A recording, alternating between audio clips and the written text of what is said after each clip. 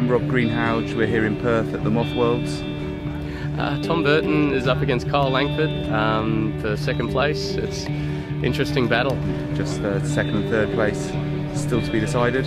Well, I'm in fourth at the moment. Can't catch the top three, but can't lose fifth. So I'm in a pretty good spot. I've been consistently in that position. Today was not a bad day. It was about 8 to 12 knots. I had a good race and a bad race. Good race. Had a really good start. I probably pushed it a bit too much. I was a bit concerned I was OCS, but I was all clear and got out in front, and then just had to manage Tom Burton behind me. Just come third at the Moth Worlds. Pretty exciting racing, pretty good fun. It was, to be honest, this week was pretty scary on the start. Start lines are short, 250 metres with 60 boats. Everyone, a metre apart, foiling, doing 20 knots is pretty scary with how easy it is to wash out the foils and stuff like that. It's been a bit of a premium. I think Slingsby has, executed his starts very well. I kind of had some nice starts in the end for most of the week, and generally my motto was kind of up the line to be able to start my own groove a little bit more. When the boats are suddenly doing 20-25 knots in a bear-away pre-start, the line's actually only 20 seconds to sail down it.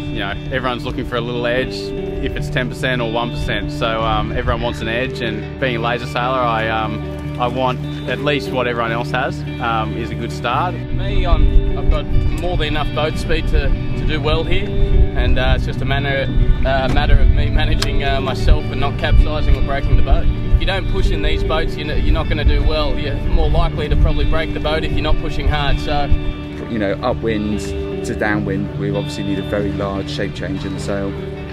Upwind, when we're getting ripping, we're looking for a very flat head, keeping some drive down low in the sail, but a very flat head, and depowering the sail from the top down. And then obviously as we go downwind, we want to power up the head of the sail. So kicker and cunning and balance are very critical.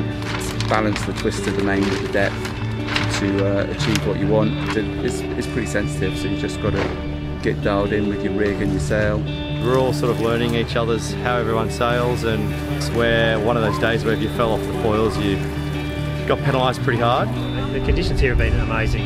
We've had good breeze every day, some light tricky stuff from the east and some great sea breezes from the southwest, and it's been some really fun racing with the big fleet. And warm, sometimes too warm.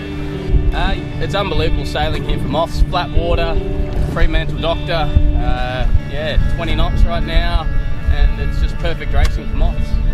I had 4 good starts and 4 good races, and managed to win the title with a day to spare.